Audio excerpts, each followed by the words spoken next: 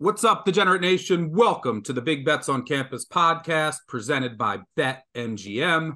This is the Week 9 college football betting preview. I'm Stuckey, and joining me, as always, is Colin Wilson. Looking a little more optimistic than usual. I think that's because you can avoid pain. Arkansas on a bye. Yeah, not going to lose to anybody this week. Arkansas is on a bye. We'll see how the makeshift offensive plan comes together next week. But as for this podcast of Week 9, I have a feeling in the air that there's going to be some upsets happening that we're not expecting. All right, we will get to, as always, we're at 3 marquee matchups this week. We'll get to do a quick rundown, 20 minutes or so of 5 or 6 other games. Some 5 or 6 trash, as always, and then we'll go 3 and out, talk a little Friday Night Lights, favorite underdogs. But let's start with some look ahead or look away. All right, for those unfamiliar or new to the show, welcome. And this is when we just look at the schedule to see if there will be potentially any impact to games this week based on what happened, either last week or next week. One of the bigger games next week, Washington against USC. Washington will try to remain undefeated and keep their Pac-12, College Football Playoff, and national title hopes intact. Before that, though, Washington will travel to Stanford. Washington is just coming off of a win where they did not score an offensive touchdown. They barely got out of Dodge in that game against Arizona State. Now they will play a really bad Stanford team that has looked really bad every week except the second half against Colorado. I don't know if Penix is 100% healthy, but if there was ever a game to get right, get back in to the high. I mean, he's the second. I think he's the second favorite in the Heisman race now. But to put up some good numbers, this would be the game. I don't know. It's not a number I'm looking to lay or a game I'm looking to bet. Do you see anything there in Washington at Stanford? Yeah, I do. You kind of mentioned the attitude that Washington should have. Like, this should be a get healthy game. And considering they have USC on deck, I would think that the get healthy portion should happen in the first half. And I don't expect a ton of overlook. Like, when you struggle against Arizona State, you need to have a good couple of possessions on offense. There's nothing Stanford can do defensively to stop Washington. They're dead last in havoc, finishing drives, passing down success rate, pressure allowed. I mean, they're terrible across the board. And you mentioned that Arizona State really gave Penix some problems with cover 0. The Huskies generally average about 5% negative play rate against all coverages. Against cover 0, it's a 17% negative play rate. So that is definitely the way to go to guard them in the secondary. But Stanford has run cover 0 on 19 snaps this year. It's not in their DNA. They don't have the corners to play. They don't have the corners to do it. They're just not going to be able to get any pressure here. So I took it over 31 in the first half, assuming Washington's going to try to get right here. Question is, do you think Stanford's rushing attack can produce a couple of quality drives? Ashton Daniels, kind of dual threat, 154 rushing yards, split between design and scrambles. Stanford runs strictly man and inside zone. And we've said before, Washington struggles against rushing attempts. I think Stanford could be good for one score in the first half. You're going to make a bet that Washington scores 24 in the first half? I'll say yes. So I'll take the over 31 here. All right, moving on we'll talk 2 games here. Texas, Kansas State next week. That's a big one in the Big 12. As it stands right now, Oklahoma is 4-0 in the Big 12. We'll talk Oklahoma, Kansas later in the show. And then you have a 4-way tie for second with Texas, Iowa State, Oklahoma State, and Kansas State. Kansas State has really come on here of late with a dual quarterback system. Your boy has been really explosive, and they've really turned their season around. So is Oklahoma State. We'll talk about them later. And Iowa State has been better than advertised. But let's start with Houston at Kansas State. Can Kansas State avoid a potential look ahead here? How do they match up with Houston? What do you see here? This almost became my overdog for a consecutive week. I mean, Kansas State's on fire right now. I think the question is can Dana Holgorsen get Houston back on track from an emotional loss against Texas? This is 3 consecutive emotional games in a row. Texas Tech, which everybody says is the new rival for Houston. I mean, with the Mike Leach ties and all of the ties that Dana has to Texas Tech, that was a big game. Then they played West Virginia, Dana's old place of employment. That's a big game. Then Texas, the premier measuring stick for all schools in the state of Texas. I mean, how much do you have left in the tank? And now Kansas State comes in with this inside zone, power pull lead, man, counter concepts. Houston is 111th in defensive stuff rate. Kansas State is going to dominate the line of scrimmage here. They run a ton of inside zone and counter. Avery Johnson didn't have any touchdowns running last week. He had 4 explosive runs. He had 5 TDs against Texas Tech, but none of them last week. He did have 2 big time throws, recorded his first TD pass. That's only half the equation with Will Howard doing his thing. Houston's 119th in defensive pass EPA. They're 129th in passing down success rate. This is bad. All of this is bad. Even if they can shove Kansas State behind those chains, they're going to get run. The only worry that I have with a number this big for Kansas State is the fact that they run like 31 seconds per play. Like they're so slow. To me, it's Kansas State versus the clock to cover this number. Yeah, I mean, I will say this probably comes down to you can throw on Houston. The Houston secondary is terrible. They lost a couple guys to the NFL. You just mentioned their pass defense numbers. You can throw on them. I will say that their rush defense numbers are artificially bad because they had a lot of injuries up front, but they got Nwanku Coleman back up front. And over the last 2 games, their run defense has really held up against Texas and West Virginia as a really good rushing attack. So my only question would be, is Kansas State with Texas on deck, are they going to, and it's a slow, methodical team, are they going to actually want to pass enough to cover this number? So I actually, in this spot with the improvement on Houston's run defense, now that they got healthier up front, I actually would lean Houston with the points, but you're right. They've played, and look, Donovan Smith's playing a lot better. He was dealing with an injury earlier in the season, but you're right. They played a ton of emotional games in a row. So how much they have left in the tank to go up to Manhattan. It's not a team with a ton of depth. You've seen them wear down at times in the past in the second halves of games after stretches like this. So nothing there for me, but I actually would lean Houston at over 17. The other part of that equation, similar spread, BYU at Texas. Texas will not have Quinn Ewers at starting quarterback. Instead, they'll go with Malik Murphy. This BYU team's terrible. I mean, just atrocious. They you go back, they were lucky against Arkansas. They were lucky against Cincinnati. And by the way, both those teams are on 5-game losing streaks. So the first question is, what is the drop off to the quarterback? It's a couple points at least, but Malik Murphy's a really talented kid. We just saw BYU on the road, lose by 33 to TCU's backup quarterback. So, this is an audition for Malik Murphy. He's auditioning for next year in the transfer portal. So after that scare last week, I know they have Kansas State on deck, but I cannot get behind BYU. I think you played some BYU early. I can't get there. This is Texas or nothing for me. I mean, I played BYU on the second that the AC joint sprain came out for Ewers. And I said, as this gets down, I might come back and cover it up because I think it'll close less than 17, which I'm happy some meatballs that read our app doesn't know that I put in -7. I meant -17. Good job reading. So, and the thing is I knew that I would come back because I'm not sure how much I believe in Malik Murphy. I'm going to have to do a deep dive on him. There's just not much to go on. I think he's had 8 passing attempts this season. And so when you listen to the quotes from Xavier Worthy or some of the other people around the team, it's that Ewers has the touch. Malik Murphy has the fastball.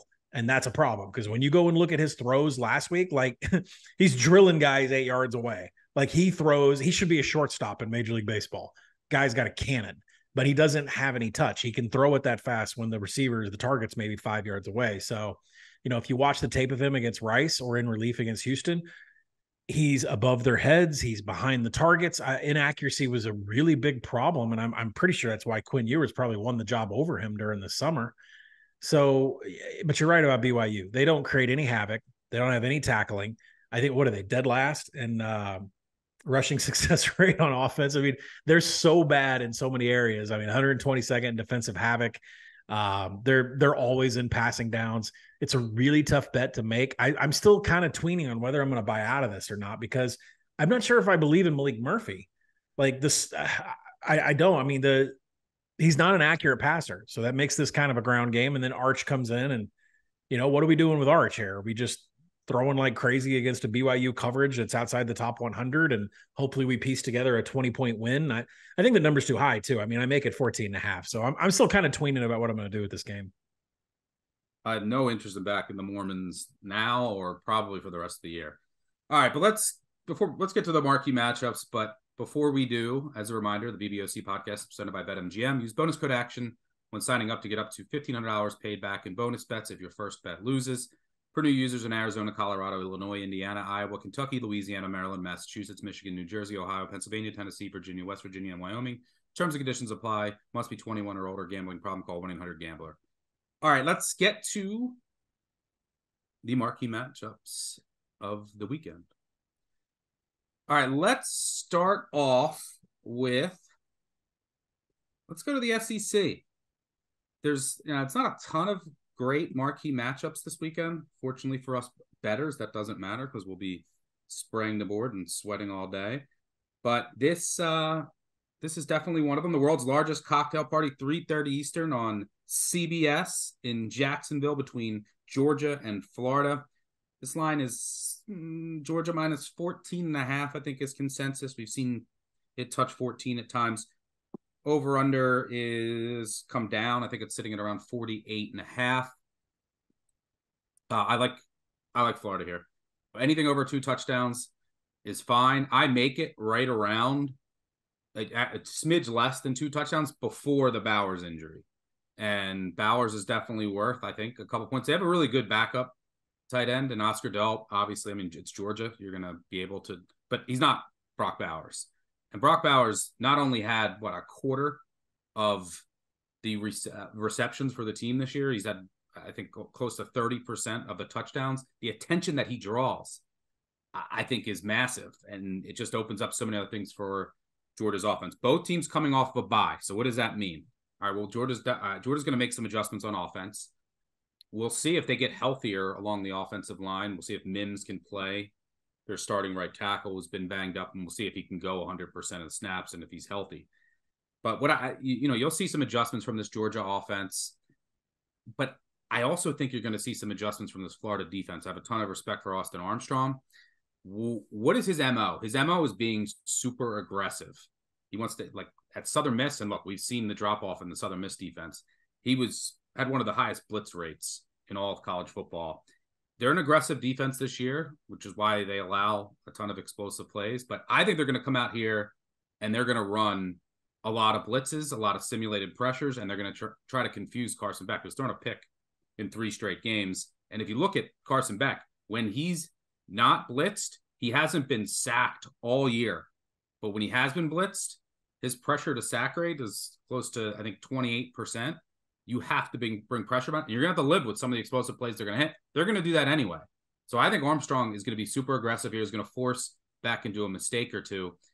But it's really the other side of the ball is that I think Florida's offense has been much better than I had projected. I think anyone had projected. I mean, Graham Mertz is completing close to 3/4 of his passes. He only has 2 interceptions, 12 touchdowns. He's been super efficient. And I think that this offense has found something of late. And what I think that they're going to do here, and that's part of what you want to project, is I think they're going to go heavy 12 personnel. It's been their best package from a success rate by far. And I think that you're going to give ETN the ball a lot. And there's been if you look at this Georgia defense and their offense, their metrics are all elite. Obviously, they're one of the best teams in the country. But they've played a laughable schedule. I have their schedule ranked outside the top 100. So, the data points haven't been that strong. But I think Florida's best shot at moving the ball is 12 personnel, go heavy, get extra blockers in there, while you still have all of your best skill position players in. That would be ETN, Ricky Pearsall, your best receiver, Arliss Boardingham, your pass catching tight end, who's a stud. He's going to be a player. And then freshman wide receiver Eugene Wilson, who's really come on of late. They've shown it a bit, using him in the running game a little bit, with end arounds. I think that they're going to get a little exotic with how they use him. And then Mertz's legs. Like, he can use his legs a little bit. He's not the most mobile. Neither was Peyton Thorne.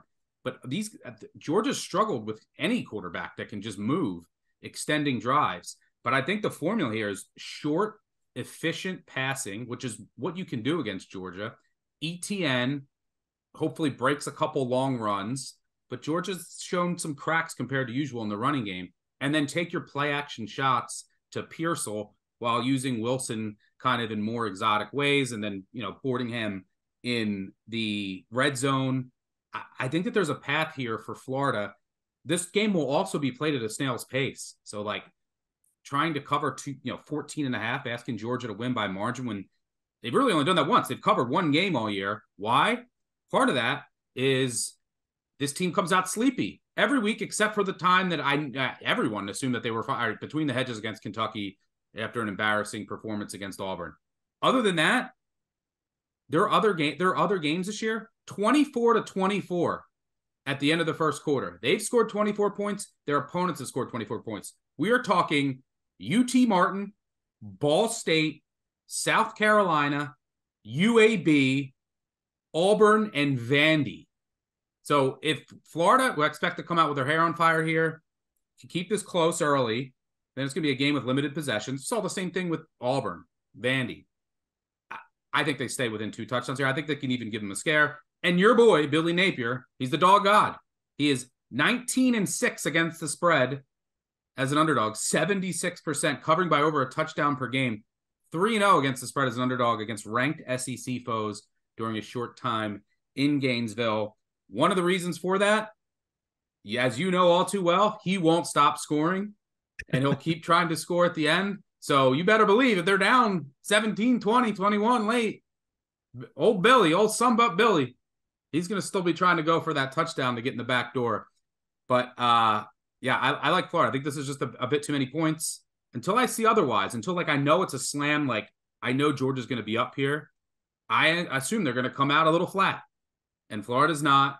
Florida probably jumps out early. And I think that they can have enough success on offense and then create, 1 or 2 mistakes from Beck to keep this within 2 touchdowns. What say you? No one's cost me more money over the years than the head coach of Florida, but I like everything you said. I agree with everything you said, except I'm focused more on the total. I love the over as one of the first plays I made. 48 is an extremely key number. I would try to get that at 48. I see it's about split half and half in the market as we're recording this, 48.5s and 48s. And I'll echo a couple of the things you said. The loss of Brock Bowers paves the way for Dominic Lovett, the transfer slot that came in from Missouri last year. I think he's really kind of been a forgotten man in this offense, but he has 30 catches and 1 TD, and he has 1.8 yards per route run. Well, 2 is really where you need to be the measurement of if you're an explosive target or not. People forget that for Missouri, he was 2.9 yards per route run last year. He's an extremely explosive slot target, and I think he picks up a lot of the things, a lot of the routes that Bowers had, especially when they moved from 12 down to 11 formation. The Gators have been fantastic against the rush. They're top 10 in success rate and EPA. And, Florida's not really running the ball because they have injuries at offensive line, running back. Their running game has been underwhelming against a laughable schedule too. Yeah, and I think that's why, to tag on to what you said, the defensive coordinator, Austin Armstrong, he's going to be running heavy blitz, multiple personnel. I mean, they line up in so many different personnels, nickel dime packages, depending on down and distance, that I believe it's going to lead to a lot of Carson Beck passing. Florida runs a cover 3. Carson Beck has had 141 snaps against that, above average numbers in success rate and explosives against cover 3. Beck also in deep passing attempts over 20 yards, 9-to-1 ratio in big time throws versus turnover worthy plays. Now you flip to the other side and you mentioned this Florida offense, and you have to really, the first stat that got me kind of hooked onto them that I think they could score points is that they're 12th in the nation in on target rate. On target being, does your target, your wide receiver, whatever, do they break stride? Do they absolutely not have to do anything when the pass is thrown to them so accurately that they just keep going? Graham Mertz is 12th in the nation, but also he's the shortest passer in the nation. Like, he has the lowest average depth of target. That plays perfectly against the Georgia defense because they play a ton of quarters where it's essentially like man disguised as zone, but it's back off the line of scrimmage against a Georgia defense that only sends 3 to try to create a pass rush. That's why their pass rush numbers are so low, which is huge because Florida's offensive line and pass blocking hasn't been great. Yeah.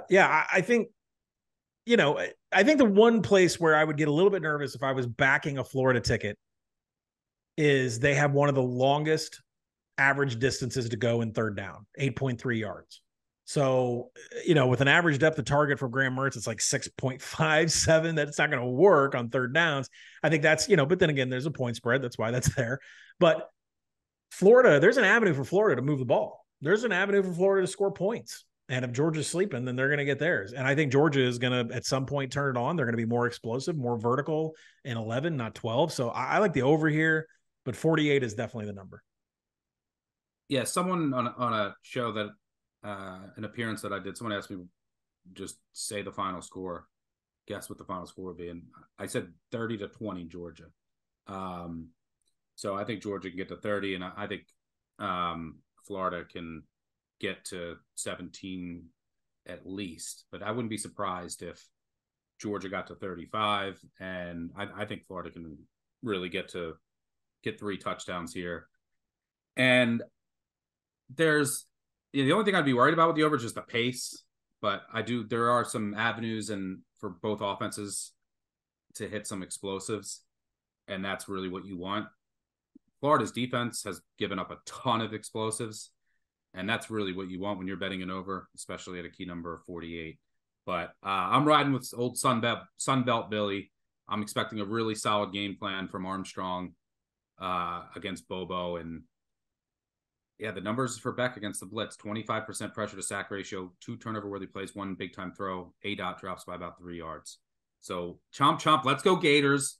And let's win outright for some chaos for my Georgia win total under, and to set up a banger on the post Dan Enos Hogs next week. Oh my goodness. The swamp. Wouldn't that be nice? All right. We're doing it's going to be. What's that? We're betting it no matter what.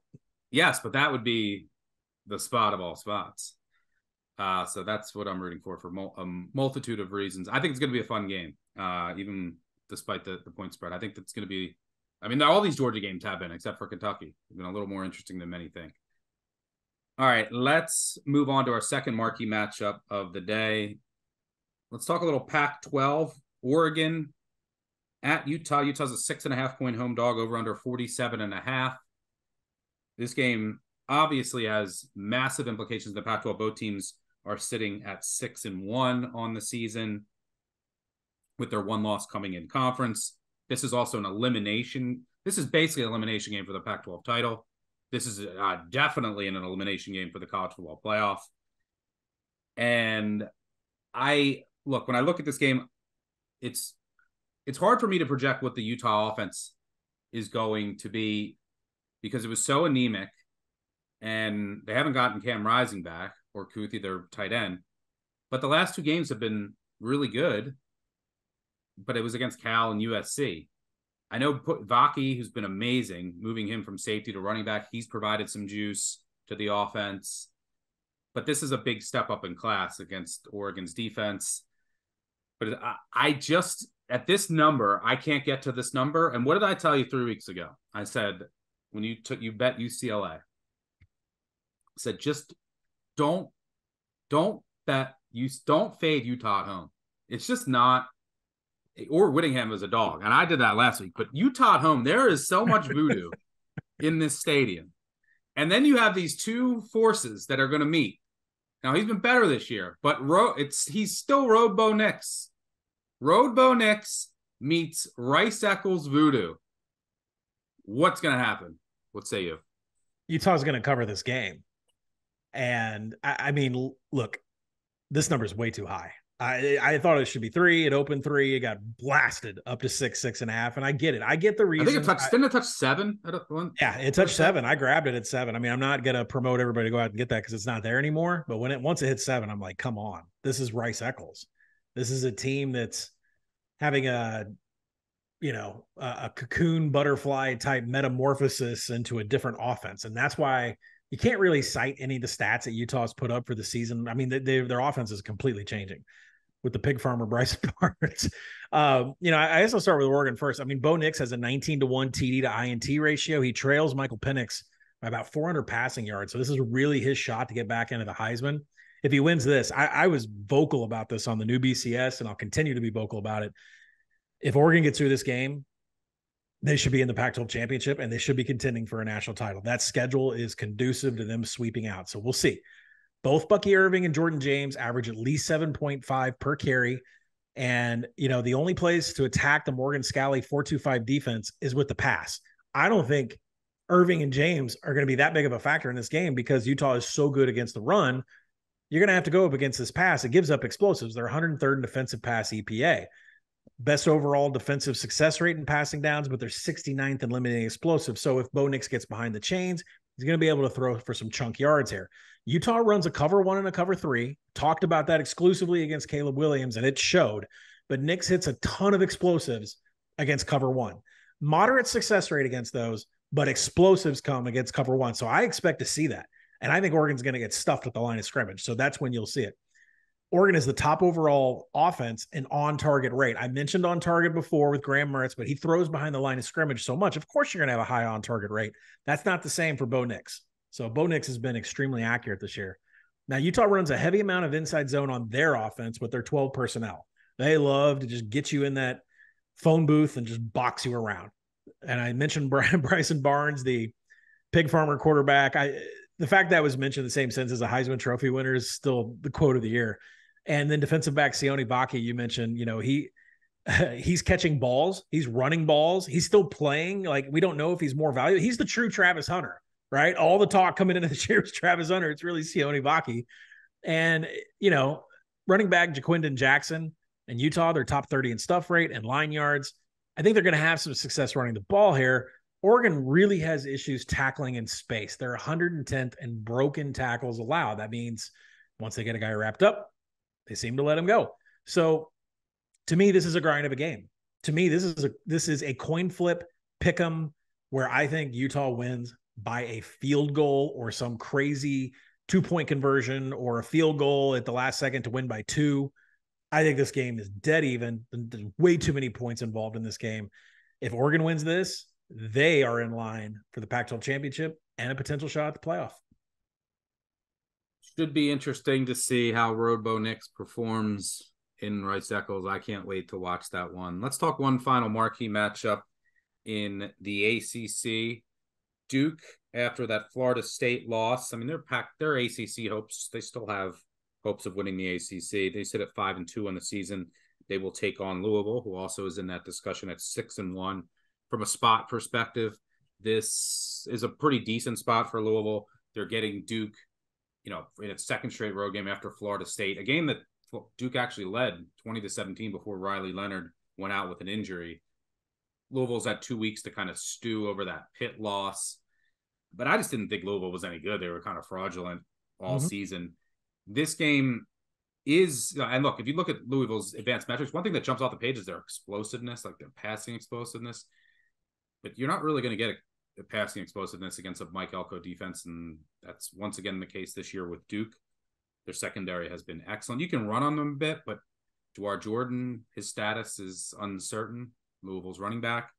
This game is just hard for me to bet because I don't know the status of Riley Leonard, and even if I did, I don't know how healthy he'll be, and his legs are so critical to everything Duke wants to do. Given that uncertainty, given that I think this line is too high based on my projections, Duke's definitely going to make it into the round robin, and they're a good money line underdog shot because of that uncertainty. And I think this game should be more like a coin flip if everyone was healthy. What do you see here in a top 20 matchup between Duke and Louisville?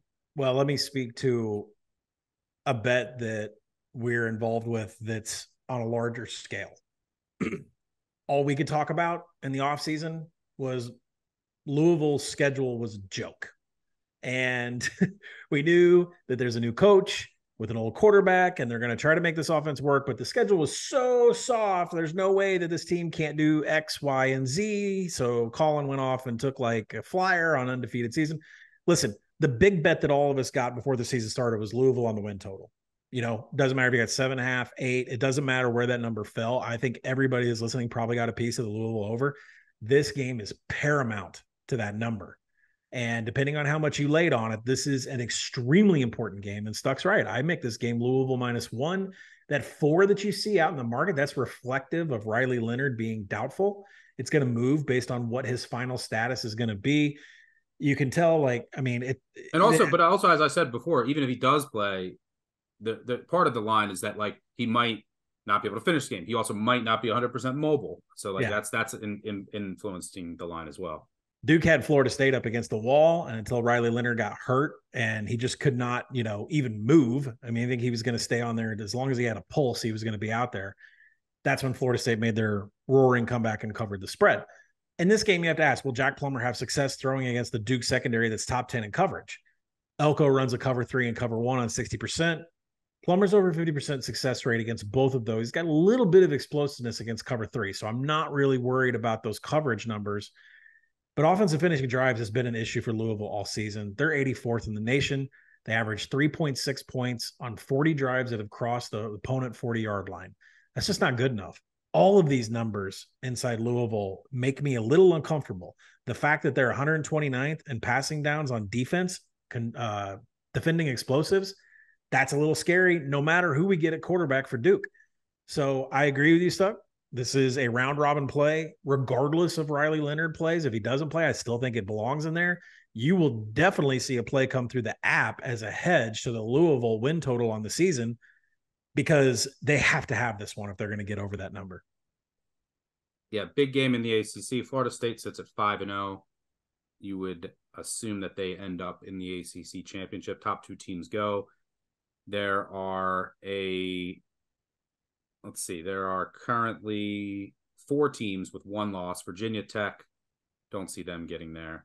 Then it comes down to Duke, North Carolina, and Louisville most likely.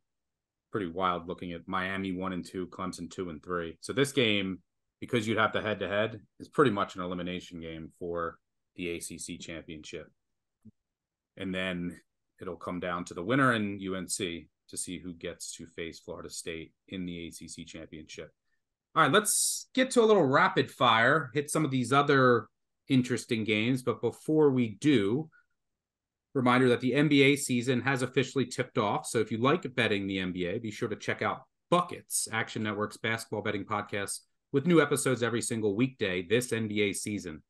That name again is Buckets, available wherever you like to listen. Every day of the season. The season's like 10 months. So yeah, listen, make it worth it for our producers. That's a lot of work.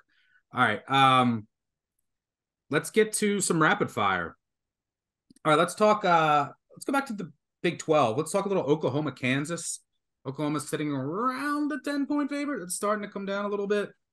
And in Lawrence for homecoming, I love Kansas here. I think that this Oklahoma team is still overvalued in the market. They're getting too much credit for that Texas win. Remember, 3-0 turnovers. They had a goal line stand.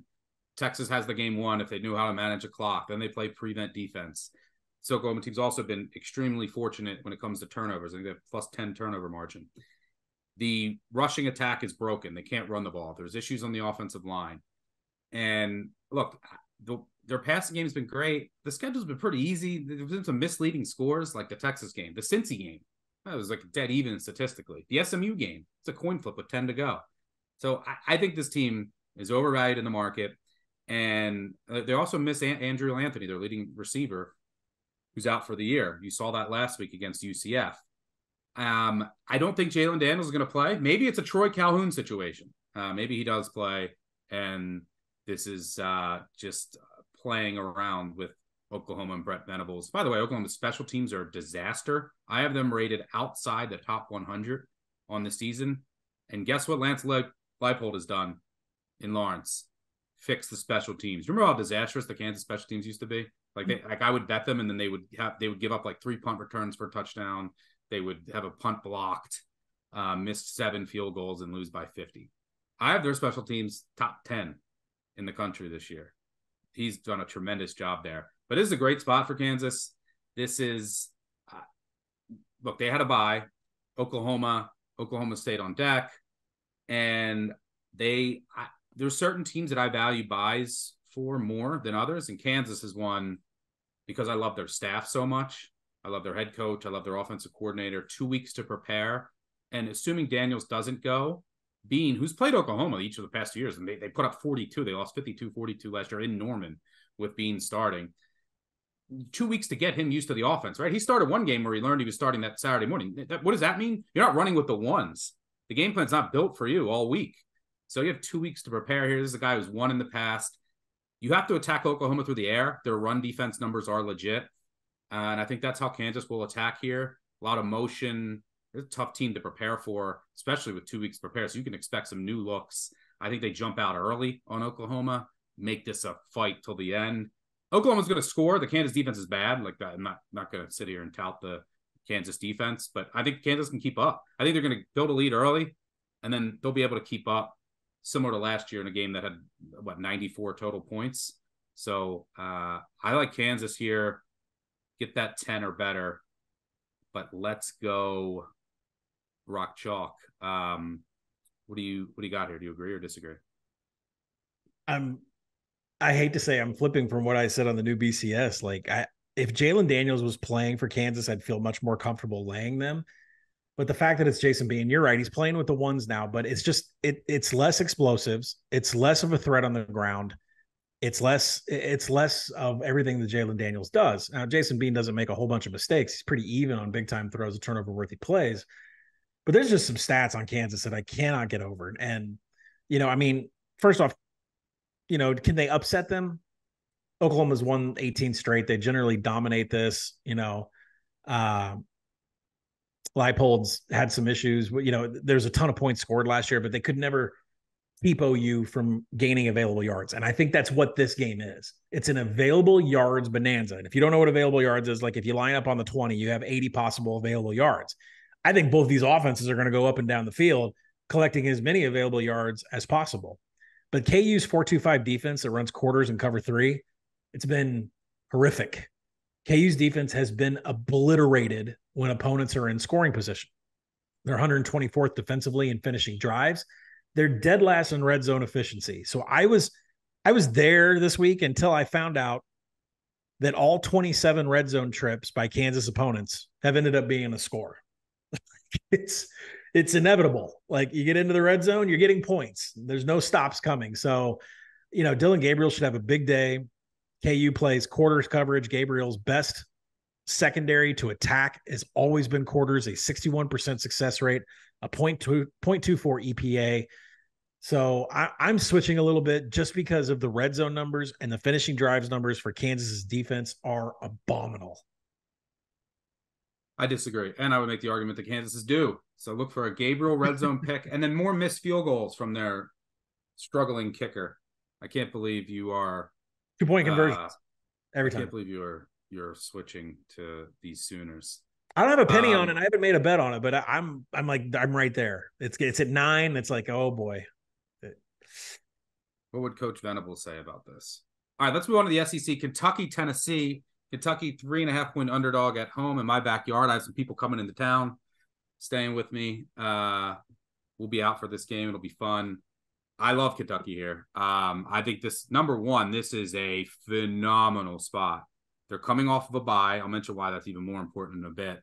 While Tennessee is coming off Texas A&M, emotional win, at Alabama, playing for your season, keeping all the hopes alive. Physical game, you're up at the half, and you get demolished in the second half. Now you're playing second straight road game, third straight SEC game. From a rest perspective, from a health perspective, Tennessee's top corner is questionable. Kentucky's going to get a couple starting defenders back. And so the edge is Kentucky here from a spot perspective. Also, over these 2 weeks, I know a lot of people close to the program, so I get reports, and they're always honest. Like sometimes it's like, this is a disaster. Everything is looking a lot better. Most importantly, well, one with the offensive line getting healthier, but with Leary's mechanical issue and his post-injury, apparently like the time off has done a lot of good. So we'll see if he can be more accurate. We'll see if they can stop the drops. Because when I look at this matchup, pretty similar teams, right? They both are really good running the ball. They both can stop the run, and neither of them can really pass. You have Joe Milton, the pumpkin. You have Devin Leary. You can't hit the broad side of the barn. I had a friend who's a photographer. She got hit in the head with a ball that Leary misfired. So, these are really similar profile teams. I make this closer to a pick. I love the spot for Kentucky. I'm hearing really good reports about the offensive line, Leary, some of the things they've been working on over the past 2 weeks. And look, Tennessee, while their run defense has been good, they're outside the top 100 in rush explosiveness. What does that mean? Ray Davis is probably going to hit one or two big throws here. And how do you move the ball against Kentucky? You can throw it on them, right? Their defense has been great all year. And then what did Missouri do? They threw all over them. Georgia threw all over them. I don't trust Joe Milton to methodically move the ball down the field. He's had one good half all year. He is not accurate enough to do that. And Kentucky doesn't allow explosives still. That's just a staple of their defense. So, and look, the Tennessee rushing offense with Wright, Small, and Sampson has been really good. They're averaging 6 yards per carry over 200 attempts, but there are only 2 road games against 2 other strong run Ds. 46 rushes, 172 yards. That's 3.7 yards per carry. Their overall season average, top 5, that in those 2 games would be outside the top 100. So I really like this matchup. I really like some of the things I'm hearing about Kentucky. I think this offense is going to have some more juice, and especially early on, you can expect some new wrinkles. And with the spot and matchup, I have to take over a field goal here for what it's worth. Mark Stoops, 20-11-1 against the spread against ranked opponents, including 8-1 as a favorite or underdog of a touchdown or less. Give me the Cats here to get back on track against a Tennessee team that I haven't believed in all year. And outside of their home stadium this year, they were blown out to pieces by Florida and then were outscored 27-0 in the second half by Alabama. Give me Kentucky here. You and I are going to go at it this weekend. You're on Tennessee? I like Tennessee in this game, but I haven't made a bet. I want 3. I'm not going to get 3. It looks like it's either going to stick at 3.5 or go the other way. Oh my God. I know. Tennessee, that you're backing Tennessee and Oklahoma, these 2 teams that we have been fading and said are fadeable. I know. Well, I mean, the Tennessee fans should be happy, right? I mean, after all that summer stuff about how I don't know how the hell you get over your win total, they'll be happy that I'm pretty sure I'm going to play them here. I just don't know how I'm going to play them. So listen, we're not a trends podcast. There's a competitive podcast that they make all their bets on trends. It's ridiculous. But one that really popped into my mind was what Stoops is off of bye, because it just feels like that's stuck in my head. So I went and looked it up. He's covered 5 of 17 games after a bye since 2017. There are some coaches that utilize buys differently, whether it's relaxed or structured. Andy Reid, Mark Stoops, whatever, right? Kentucky's not been good after a bye week since 2015. And that's been going on forever. And so when I think about that, I'm not going to dive into what Kentucky's doing in their free time. But when I look at the X's and O's in this, can the Tennessee defense contain Kentucky's one big thing that they do on offense, which is ground explosives with Ray Davis? I think the answer is yes. I mean, the Volunteers are 6th in rush EPA allowed. They're top 35 in stuff rate. They're 11th in line yards. Their strength of schedule is 22nd. It's top 25. I mean, that would make me think that they're going to be able to stop the one thing that the offense can do. Now, if Devin Leary just pops up and it's like the best version of him, I can't handicap that. I haven't seen it all year. Been really bad reports about the torn pec and all that good stuff. So, I mean, if that happens, fine, take my money, because I haven't seen it all year. But the question that I also have, because I'm not a Joe Milton fan, never have been, scared the shit out of me in the first half against Alabama, threading some of those throws and running. When did Joe Milton become a runner? But the question is, can he have success throwing against the Kentucky defense? Kentucky's defense is 70th in defending pass explosives. They're 58th in coverage. So nothing spectacular here. And Kentucky's strength of schedule is 60th, much lower than Tennessee's. Kentucky plays exclusively in cover 3. Milton has had a career average success rate in EPA against cover 3. He really thrives in cover 1, but he's not going to get it here. He's going to get cover 3. So Tennessee covering the 3.5. I'm waiting for a 3, but more important, I think this is going to be a first half bet, like a first half money line bet for me, a little bit juiced. Because if Kentucky can't get it together after a bye week, which historically they can't, and Tennessee is going to show up because of what happened against Alabama, first half is the way to play. So I haven't made a decision yet where I'm going. If I get a 3, I'll play the full game. If not, I'm going to go first half. I will be ready to fire Milton pictures to you when Kentucky my wins this game. My Twitter will be ready for you. When I make the bet and put the money down, I'll be ready for you. Let's go to the Big Ten. Ohio State at Wisconsin. I don't really have a strong feel here. Basically, it comes down to how many times can Kyle McCord stare at and hit Marvin Harrison, basically, which is the Ohio State offense. They can't really run the ball, but their defense should shut down Wisconsin. 14.5 point favorite here, over under 45.5. Maybe a little Ohio State hangover after that Penn State win. I don't really have any interest here. I think I saw you bet Wisconsin. I saw that come through in the app. What's your case here? I make it 12. I think 14.5 is too high. I mean, there's a lot of optimism with Ohio State for Trevion Henderson, Egbuka. Denzel Burke's going to be back on defense. But, one of the places that Ohio State struggles is in the red zone, and Devin Brown is out. That takes away some of the red zone packages. So they're going to have to find a way to score points when they get closer to the goal line. The numbers are pretty similar from a rushing perspective with these two teams. When Ohio State's running the ball with line yard, stuff rate, success rate, they have the same strength of schedule, same metrics. So I'm not sure Ohio State's going to have a lot of success running the ball here. At least the numbers say that they won't. They run outside zone twice as much as they do inside zone. Wisconsin is national average and really good at defending inside zone and outside zone success rate from an EPA level. So Kyle McCord's going to have to take the air here because I don't think Ohio State is going to be able to generate enough of a rush to get them a lot of first downs. That's where the Wisconsin defense thrives. They run a ton of cover one, and they're better in secondary coverage than they are against the rush. And McCord's average success rate and low EPA against cover one this season. So that's an advantage for Wisconsin on that side of the ball. When you go to the other side, the Braden Locke, Braden Locke kid is a little bit tough to diagnose. He's had 4 turnover-worthy plays and an INT against Iowa, 2 TDs against Illinois last week. And Illinois runs exclusively cover one. That's what Ohio State runs. So Braden Locke had a lot of success against the Illinois secondary running the same coverage that Ohio State runs. But with Denzel Burke back, it's a pretty huge get. Neither of these teams, and I think this is why I got on Wisconsin, neither of these teams have the explosiveness to blow out the other. Ohio State's offense hasn't shown it. Wisconsin definitely doesn't have it. Both of the defenses have the edge and quality in finishing drives.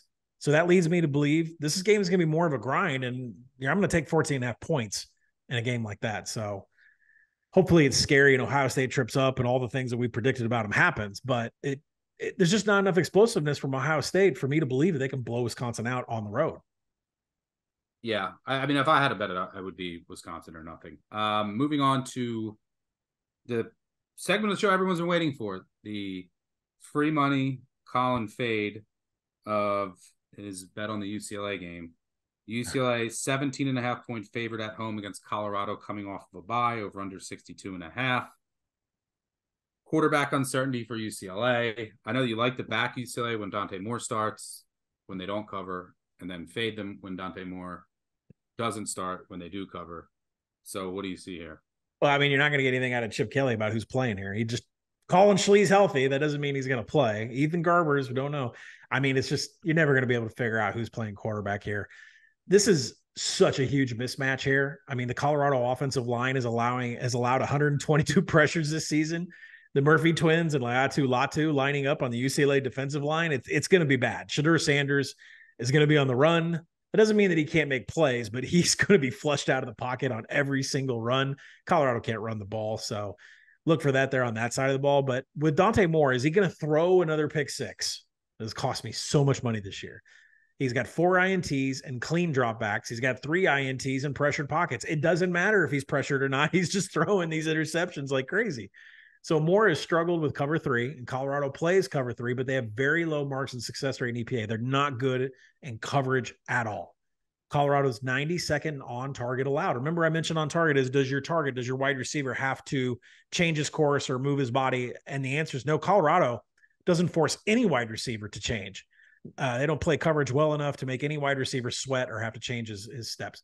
So the key stat in this game is UCLA being 17th in pass explosives and Colorado being 126th in defending it. We can say everything we want about Dante Moore throwing pick sixes. He throws a beautiful deep ball. He's had 9 big-time throws to 1 turnover-worthy play on throws that are over 20 yards. They're like the anti-Penn State, right? He's terrible on 0 to 10. He's great outside over 20 yards. So with Colorado and UCLA running like 22, 23 seconds per play, a healthy amount of possessions here, I don't want to touch this 17 because it's got backdoor written all over it. I mean, if Colorado's trailing by 31, do I think they can come back and score 2 TDs late? Yeah, I absolutely do think that they could do that. So what I played was UCLA over 40.5 on their team total, because every game Colorado is in is a shootout. And you're going to give me 2 offenses that run 23 seconds per play or less, and a Colorado defense that can't defend explosives. I'll take UCLA to get to 41 points. Not heard it here first. UCLA team total under is the play. All right. Let's stay in the Pac-12 for the last rapid fire. Maybe you disagree with me again here, because I'm going against my boys in Oregon State. This line just hit 3 everywhere. I think it's going to keep going down. Arizona is good. I don't know why the market doesn't understand it. This team should be 6-1. They lost to USC in quadruple overtime. They lost to Mississippi State due to turnover luck in overtime. And their other loss came by 7 points against Washington. Noah Fafita is the truth. Look at his numbers. He's started 3 games against top 20 opponents. He's 12th in QBR. He's completing over 75% of his passes. And he just has a better command of the offense, makes fewer turnover-worthy throws than DeLaura. I hope that it's Fafita. I hope that it's Fafita moving forward. And this Oregon State team is just not the same away from Corvallis. They played, 2 Pac-12 road games? They gave up 40 and 38. They've also played, 3 straight freshman quarterbacks, like making their first start. It's not been, they aren't even the starting quarterbacks anymore. I mean, they faced Noah Johnson in Utah. They faced the freshman in Cal. I mean, it's been a very easy schedule for Oregon State. And this Arizona offense, I mean, they have great receivers. Fafita's playing well, but it's a very balanced offense, and they can run the ball as well. Oregon State, not only are they vulnerable in the secondary, I mean, they're bottom 15 in rush success rate allowed. This is a deep rushing attack for Arizona. Arizona's going to move the ball at will here. And on the other side, the Arizona defense is underrated. Like, the Arizona defense is better than the Oregon State defense. And they've been decent against the run, which is what Oregon State wants to do. I mean, look, this Arizona's winning this game. I'm sorry. It's going to hurt my Oregon State futures.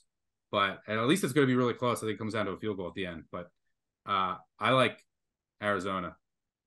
I haven't been trying to get in front of Arizona all year. I mean, they've been hot. Jed Fish, I think, is not long for the job at Arizona, because I think an SEC team can come in and scoop him up. I mean, I really hadn't spent any time, listening to Jed Fish until I got to Pac-12 Media Days, cash your tickets, and he commands a room. It's just amazing to me what he's done with this program. Now, the key stat in this game, because I was really debating at like 2.5, am I buying Oregon State? Arizona is top 10 in defensive stuff rate. What? Yeah. I mean, good against the run. Yeah. What 13th in defensive line yards? And by the way, Stuck mentions like Oregon State schedules 93rd in strength of schedule, Arizona 53rd. So yeah, and Oregon State, some of those teams, like, they faced quarterbacks who are no longer starting. Look when they faced Utah. There's two other stats that come out of Sports Info Solutions that like really favor Arizona here. One of them is, I've talked about it almost with every game, is on target rate. How good are you at throwing the ball? No matter who the quarterback has been, Arizona has been top 10 in on target rate. Oregon State is 89th and defensively and on target rate. They're not very good in coverage. The one stat that really caught my eye is that Arizona's 5th in the nation in broken tackles. They create a lot of broken tackles, and Oregon State is horrible, 131st in broken tackles allowed on defense. I agree with you here. I haven't put any money on it. I was kind of thinking maybe it gets too low. I'll take Oregon State, but man, you put these numbers up against each other. Wildcats they're on fire. Jed Fish is going to be in the SEC, or he's going to be in a high profile job coming up soon. Bear down. If they only won that USC game, they went for 2, and then they should have beat Mississippi State. They'd be in the mix for getting to the Pac-12 championship. This team is good, people. Before we get to some trash, quick reminder to make sure you check out the Group of 5 guys, Mike Calabrese and Mike Ionel, Mike and Mike, on the Group of 5 deep dive. every Wednesday morning here on BBOC, talking all things Group of Five. I think they like some San Jose State and New Mexico this week. They crushed it last week. Hopefully they can keep it rolling, but they always do a good job getting ready for the Group of Five. All right, let's move on to some trash. It's not the most, if some people probably are going to exhale. I don't have a ton of the worst possible trash here. I think I will next week looking at the schedule based on some of my projections, but we'll see. We'll see what next week brings us. But let's go to Cincy. This line has gotten too high. This is your buy low, sell high spot of the week. Now that it hit 7, above 7. Look, Oklahoma State's won 3 straight, all as underdogs, and Cincinnati's lost 5 straight. So I think this represents the bottom of the market on Cincy, the top of Oklahoma State. Oklahoma State also has Oklahoma next week. This is a potential sleepy look-ahead spot. But let's dig into what's happened with Oklahoma State. Well, after the bye, they did stick with one quarterback. They changed their running scheme, and they're feeding Ollie Gordon, who's ran it. He's averaged 7.3 yards per carry over the last 4 games. Over the first 3 games, they only gave it to him 19 times total. Offense is a lot better. Defense is still bad. I mean, during their winning streak, they're averaging like 483 yards. They're giving up 450. During their winning streak, their 3-game winning streak, they've gotten extremely lucky. Their opponents have gone 1 of 8 on 4th down, set up a lot of short fields. They've had a +4 turnover margin, including a huge pick 6. The opposite's true for Cincy. There's been some struggles for Cincy, but it hasn't been as bad as it looks. They were definitely outplayed by Iowa State, but look at their other 4 losses. Outgained BYU by 250 yards in an 8-point loss due to a pick 6. Outgained Miami of Ohio by over 200 yards, lost in overtime. Oklahoma only had 50 more yards in a 14-point loss. They outgained Baylor 450 to 396, 3-point loss. There was a fumbled kickoff for a touchdown by Baylor. So during their 5-game losing streak, they've only forced 3 turnovers. They gave it away 9 times, -6 margin.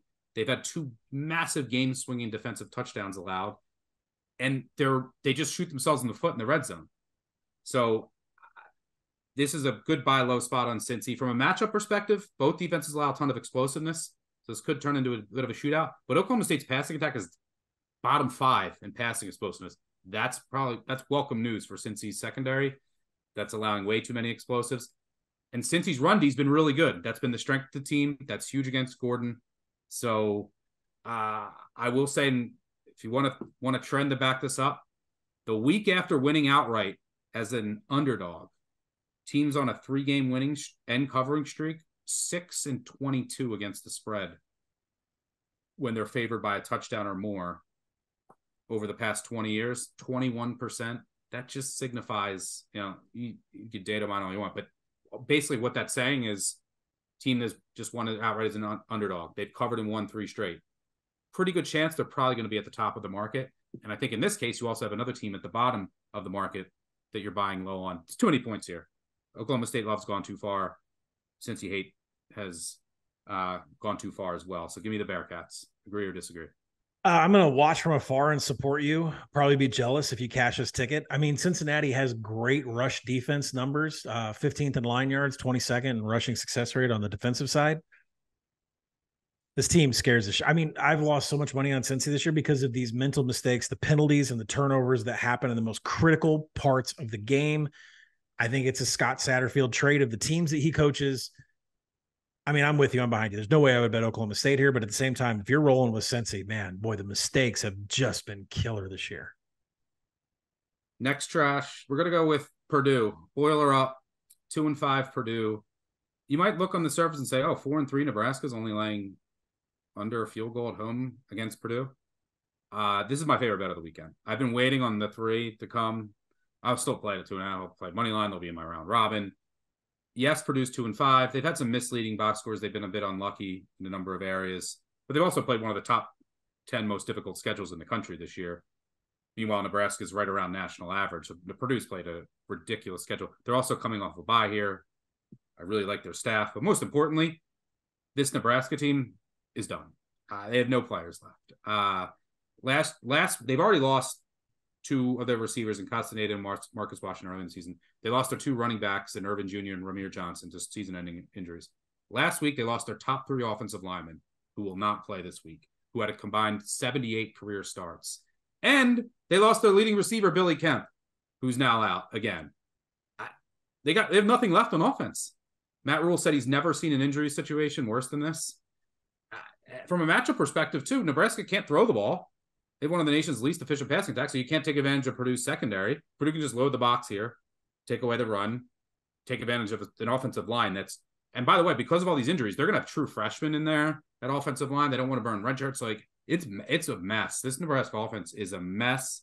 And the Cornhuskers defense has been so good against the run, a little worse against the pass, but your run defense is meaningless here against Purdue. It just wants to throw the ball with Hudson Card.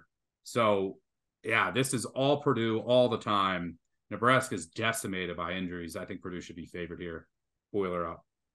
Yeah, I'm not going to play this with you because I have a Nebraska under 6 win total here. I did 4 wins. I desperately need a loss, so I'm going to back you here. These Nebraska numbers are horrid, putrid. Now they have injuries, and they've played a soft strength of schedule when you compare it to Purdue. So I am with you all the way here. I need a victory out of Purdue for a season-long win total bet. And let's go back to the great state of Arizona, the Copper State, I think it is. We're going to Arizona State here against Washington State. I don't care anything over a field goal. But I think it's sitting at 6, 5.5. Maybe it's coming down as it should. It's not broken. Don't fix it. We're going back to this Arizona State team. Been riding them all Pac-12 play. They've covered every game. This team is so undervalued in the market because the first 3 games of the year, they were a disaster because they had so many injuries. They also have been the unluckiest team in the nation in turnovers, unluckiest in field position, and unluckiest in injuries. Now they're healthy. This defense is balling out. And look, who's the defensive coordinator? Brian Ward. Where'd he come from? Washington State. He knows Cam Ward as well as anyone. He's going to bring a ton of pressure, and that's how you fluster Cam Ward. He had the familiarity, here favors Arizona State. They have so much positive aggression coming their way as well. This Arizona State team, I think, is the most underrated team in the country, and it remains so. Even they should have beat Washington outright in Seattle. A team that was just scoring at will against Oregon. This defense ranks in the top 10 nationally in EPA per pass and overall explosiveness allowed. What does Washington do? They only throw the ball. They only want to push the ball downfield. They're 30th, top 30 in explosiveness. They're going up. It's the Sun Devils defense. Their secondary is balling out and healthy. They're going to bring a ton of pressure. Ward's going to make some mistakes here. And on the other side of the ball, Arizona State, they finally found their quarterback in Bourget, but they're going to have success running the ball here. Scatabo is going to run wild against this Washington State defense that has no linebackers. Their linebacker, they lost them all during the offseason, outside the top 100 in rush success rate. This is a great matchup. Brian Ward's familiarity will play large. It's the desert, baby. Sun Devils 46-31-3 against the spread at home in league games since 2005, 60%. Sun Devils, forks up, baby. We're going right back to the well. Yeah, I mean, the Washington State team was a bit of a mirage the first half of the season because I was asking how the hell did Cam Ward all of a sudden decide to stop turning over the ball, right? I mean, he was good for 4 turnovers and 6 turnover-worthy plays through all of his games through his entire career, even at Incarnate Word. So then you focus on this game. Let me ask you a question. We'll end the handicap here. What rank do you think Arizona State is in pressures created on defense? 8th. 3rd. Take Arizona State. Sun Devils, forks up, baby. That's my squad. That should be the helmet, right? Yeah. Do people watch? It's there. I see it. You have the fork is like the most beautiful thing you've ever seen. That is. Yeah, I'm gonna get that. I'm gonna get one. If they cover this week, I'm buying one. Okay. All right. Cal USC. I'm not going to go too deep into this. I'm betting Cal. I'm fading USC. This team's a fraud. They shouldn't be favored against anybody. Laying double digits. Their defense sucks. Cal score enough some way. I don't care as a quarterback. I don't know where USC is mentally. They could be completely checked out. I wouldn't be surprised if Cal wins this game. I'm taking the points. I could go into more of a breakdown, but I'm fading USC. I don't know. This is a nut check game for USC. Are you still in this season? Technically, they're not. What were they playing? They were playing. I know. Now they have nothing to play for. I mean, I was blowing out of a fucking bullhorn last week saying they're checked out, and that was when they were undefeated in conference. So I guess I don't know why that would change now. So yeah, I'll ride with you on Cal. I haven't put any money on this game, but I said USC was checked out last week. There should be really checked out now. Yeah. Last one, just quick. I haven't bet this one yet. Thinking about it, Georgia Tech plus 11 against UNC. Talk about a team that might not show up here in UNC after that devastating loss. You have Campbell on deck. I could see them being sleepy. Georgia Tech has responded well in recent years to bad losses. They had one of their own last week against BC. UNC's defense, should they really be laying 11.5 here? The last 2 years, Georgia Tech's been like 20 and 18-point dogs and one outright against UNC, I think. It's rambling record, nothing here. UNC could be super fragile. This was going to be the underdog entry for our parlay. It was this or the one that I was going to take down low. I mean, they're both. I had a really hard time finding an underdog underneath a TD, but I really like this one a lot. And when you go and look at North Carolina, when they lose games, they lose them in bunches. Last year, they lost 4 straight to end the season. One of those losses was to Georgia Tech. So, this is just, it's the nature of this game. But when you go into the coverages, Drake May struggles with the coverage that Georgia Tech plays. I like the Yellow Jackets here with you. Yeah, they'll be in my round robin. So yep, I agree. They're a good round robin piece. All right, that'll do it for trash. Georgia Tech, Ramblin' Wreck, Cal, fuck USC. Arizona State forks up. Purdue, too many Nebraska injuries, and we're buying low on Cincy. All right, no Aztec overs or unders. You've been hot on those, but they have a bye, and no Colin on Arkansas because they have a bye. So light work for you this week. Let's get to 3 and out. All right, before we get out of here, let's go 3 and out. Let's start with some Friday Night Lights. Gross. We need midweek match that goes back next week. By the way, my Mac Manifesto will be out early next week. We need it because these games. Why are they? I guess because there's World Series. Yeah, watch the World Series. But Florida Atlantic at Charlotte. Gross. Charlotte could win that game. Yeah. You back in Charlotte? Yeah, I got to put money down on. I knew I was going to put money on Biff when they turned the corner. They finally turned the corner. I mean, be it what it is, a victory over East Carolina, but Florida Atlantic hasn't. I mean, they haven't done anything special either. So, all right, riding with Biff on Friday Night Lights. Let's go to second down. Our favorite overdog. For those new to the show, it's our favorite. I'll kick things off. I'm going to go Boise State here. Anything under 6 is fine. Know some people close to the program, getting good reports about what's going on there after their really bad loss. And if you talk about a team that's responded well to bad losses in recent years, Boise State has done that. So I will give them credit in that aspect. But they're getting healthier. That's the biggest thing here. Look, they're going to have their full offensive line together for the first time since full camp. You're going to get George Halani back, who's just going to be a nice little counter to Ashton Jeanty, who's arguably the best running back in the country. So, and they just don't have any depth there. They just have a guy who, it's like me in high school. You just try to hold on to the ball and move forward for a yard. They had no depth, but Halani and Jeanty now back. And this Wyoming team, I mean, look, they beat New Mexico and Portland State by 9 and 14. Their 3 other victories came by a combined 10 points with the help of turnovers, special teams touchdowns, and opposing quarterback injuries. Like they've not been that great. So I'm buying low on Boise State here. They're getting healthier on both sides of the ball. The biggest weakness on Boise is their secondary. They can't cover anyone. Wyoming's not going to really exploit that. Boise's also do a few bounces. I mean, they're the complete opposite end of the spectrum of Wyoming.